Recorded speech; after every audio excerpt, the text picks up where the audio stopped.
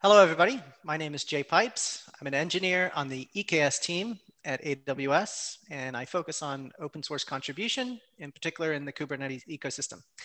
And today, I'm going to be talking a little bit about the AWS Controllers for Kubernetes project, or ACK. So to introduce you to ACK, I'm going to tell you a little story, and it should be pretty familiar to quite a few of you.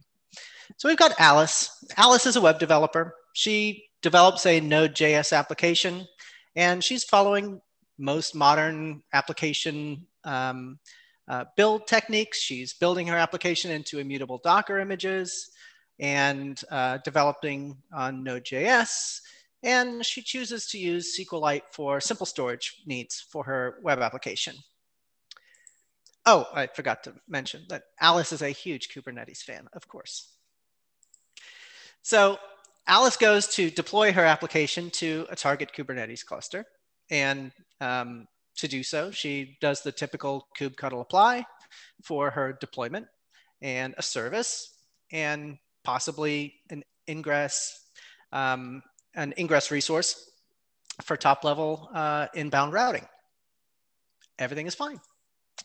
But then quite predictably, SQLite falls over. It's not really designed for heavily concurrent access. And so when 10 users try to use her website all at once, well, things don't go very well. So Alice, she realizes that she needs a real database. And she knows that Postgres is a good example of a, quote, real database that is heavily concurrent. And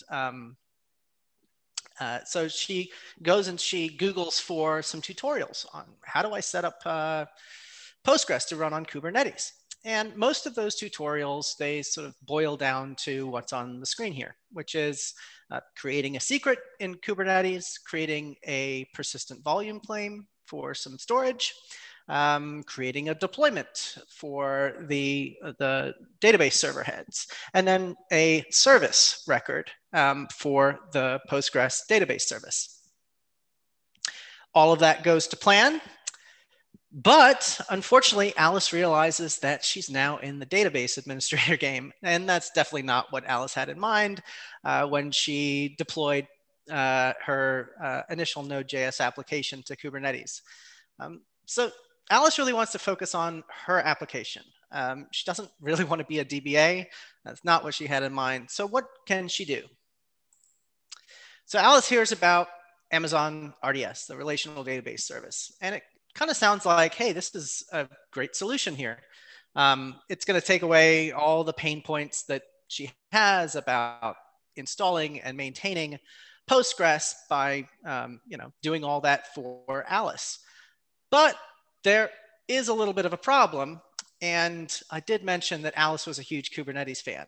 And Alice goes to use Amazon RDS, and she goes to the Amazon web console, and she clicks through some sort of GUI wizards to create her database instance.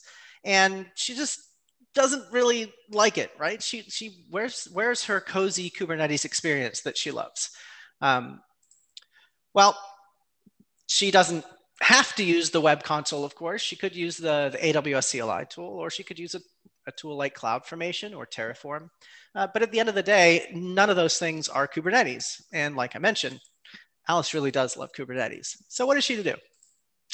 Well, what if she could just do this? What if she could kubectl apply a Kubernetes manifest with some YAML that describes her RDS database instance and send that off to the Kubernetes API server and have a Kubernetes controller manage the lifecycle of her RDS database instance for her? Well, this is pretty much what ACK is. This is allowing Kubernetes users to continue using the Kubernetes API and the configuration language of the Kubernetes API machinery to manage AWS infrastructure resources, things like RDS databases and S3 buckets and SNS topics, et cetera. So that, in a nutshell, is what AWS Controllers for Kubernetes is all about. It's bridging the world of AWS service APIs with the Kubernetes API. And it's solving Alice's problems, and let's see if it'll solve yours too. So ACK, stands for AWS Controllers for Kubernetes. And in particular, that's controllers plural. It is a collection of Kubernetes custom controllers, one for each AWS service API. And the ACK service controller for that particular service, say S3 or RDS or SNS, they manage the backend AWS resources for that service API on behalf of a Kubernetes user. So the Kubernetes user submits their RDS instance or S3 bucket as a Kubernetes manifest. The Kubernetes API server receives that, writes it to etcd, and then the ACK service controller gets notified of a new custom resource of a particular kind that it is interested in. And the ACK service controller for that service then goes ahead and manages the lifecycle of that resource by calling the AWS APIs itself. A little bit about the design of ACK. So as many of you might know, AWS has a lot of services. I think we're like 165 plus at this point. When we started designing ACK, we realized early on that it wasn't feasible to hand build, manually create 160 plus different custom Kubernetes controllers. And so we set out early on to do everything using code generation in ACK. So we generate the API types from a set of JSON model documents. In addition to the API types, we also generate all of the service controller implementation itself. Now, this makes ACK a little bit different from something like KubeBuilder, right? Which is an awesome project. The difference is that KubeBuilder, when you generate your custom controller using KubeBuilder, it provides you with like a skeleton, a stub for the controller, and then you're responsible for going and implementing that controller. And like I said, we realized that we couldn't hand implement 160 plus service controllers. So we actually generate the entire implementation of the service controllers in ACK. Directly from the API models themselves. So that's a fairly big difference about ACK compared to something like KubeBuilder. Behind the scenes, KubeBuilder and ACK both rely on the controller tools and controller gen binary to do various low-level code generation for CRDs and the deep copy gen, things like that. One way that we are different is that we don't use CloudFormation. The ACK project had its genesis in another project called the AWS Service Operator, or ASO. And an old colleague of mine, Chris Hine, who created the ASO project maybe 2 years ago, when he built ASO, he used CloudFormation behind the scenes. So when, for instance, you create an S3 bucket through ASO, it would actually create a CloudFormation stack, which created an S3 bucket. And we thought that user experience was a little surprising for users. When we started investigating ACK and diving into some implementation proposals, we also realized that at the end of the day, a Kubernetes custom controller, it relies on the Kubernetes API server and etcd to be the single source of truth for the desired state of a resource. And CloudFormation, because, well, it is managing resources for the user, it has its own idea about who has the desired state of truth for a resource. And by using CloudFormation, you kind of get into these race conditions and this conflict between, well, who owns the state of a particular resource? So we didn't want to have that conflict. And so the design of ACK, we do not use CloudFormation. Instead, we directly call the AWS service APIs themselves. It's important to point out that ACK service controllers can be installed on any Kubernetes cluster. There's nothing about ACK that is specific to EKS. You can run an ACK service controller on a GKE instance of Kubernetes or on-prem or a COPS cluster running on EC2. There's absolutely nothing about EKS that, or there's absolutely nothing about ACK that is specific to EKS.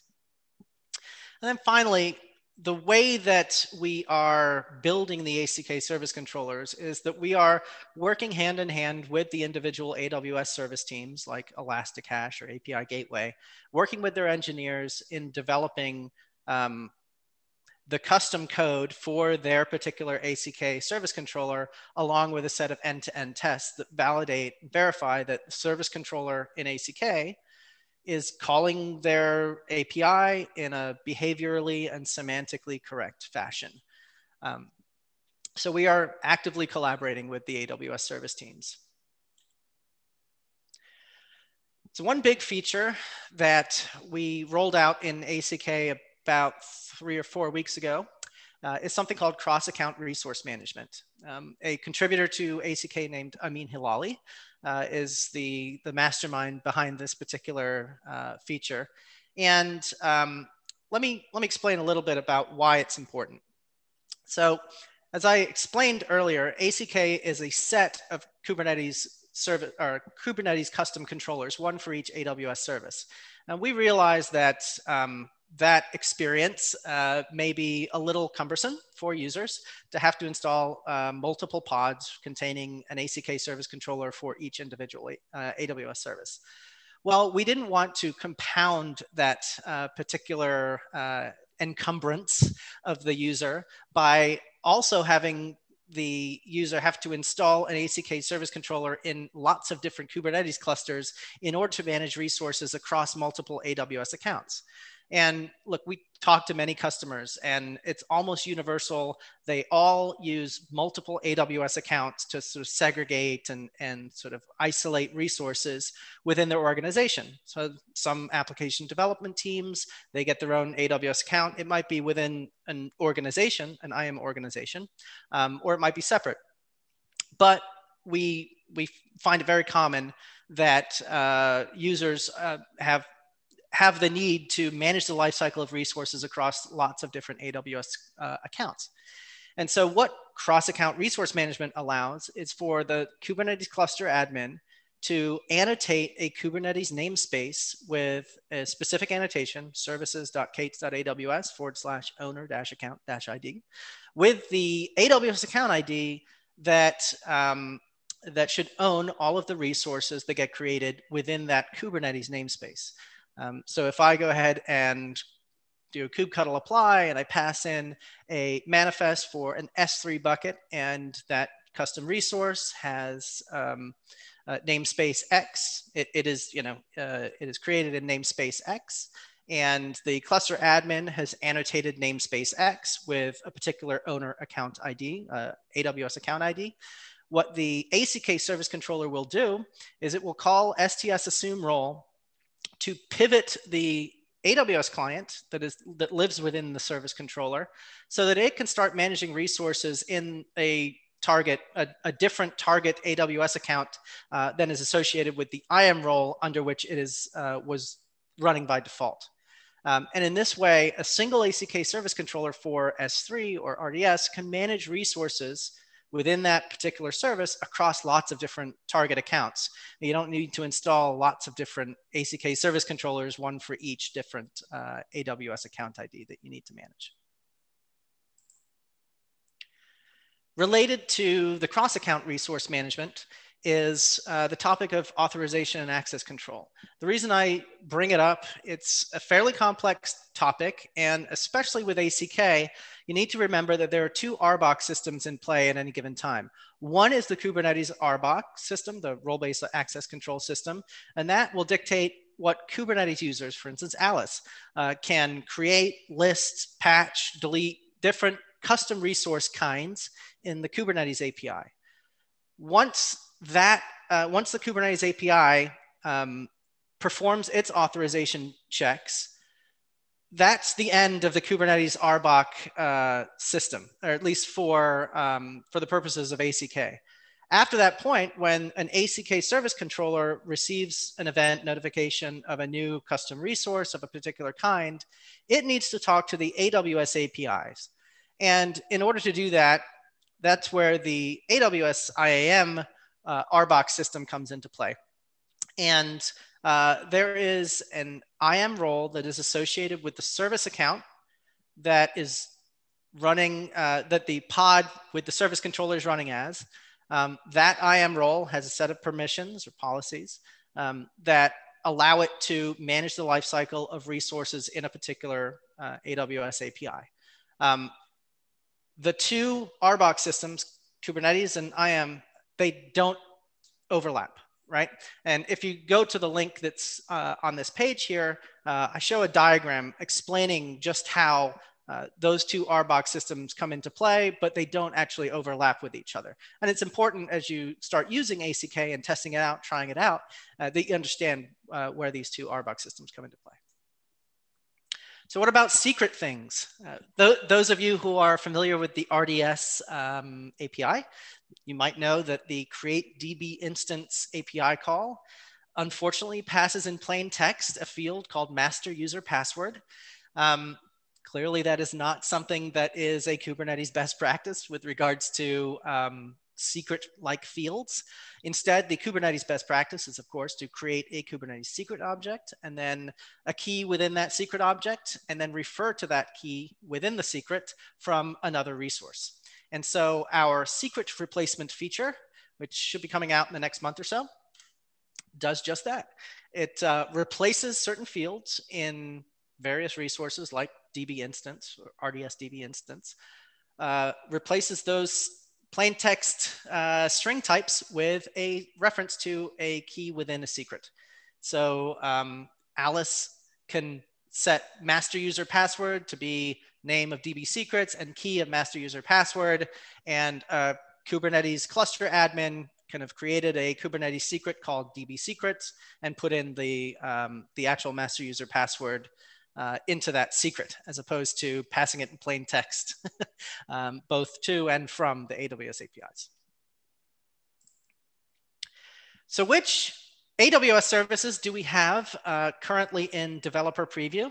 Well, as of today, which is the 27th of October, we have 7 services in developer preview: S3, SNS, SQS, ECR, DynamoDB, API Gateway v2, and Elasticache. We have a roadmap that is publicly available at the link that you see on your screen.